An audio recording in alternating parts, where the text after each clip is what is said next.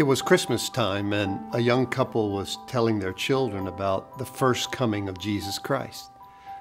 The birth in Bethlehem, the angel's pronouncement to the shepherds, and then they also told them the story about his second coming. And they read this verse here from Thessalonians that says, "For I, the Lord himself, will descend from heaven with a shout, with the voice of an archangel, and with the trumpet of God, and the dead in Christ will rise first."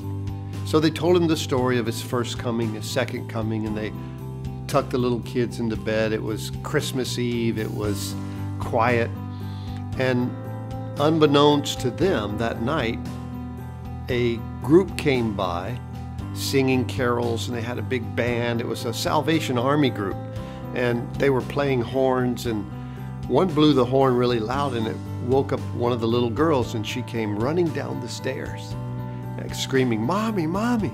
And she goes, "What?" She goes, "Jesus is here."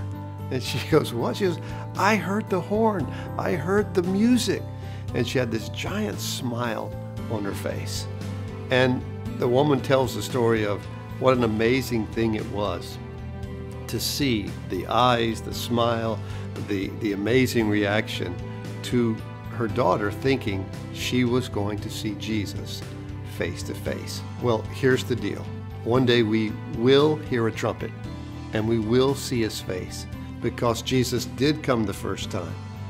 And based upon all of his promises and all of the prophecies that have come true, he will come a second time. The trump will sound, the dead in Christ will rise, and we'll get to see Jesus.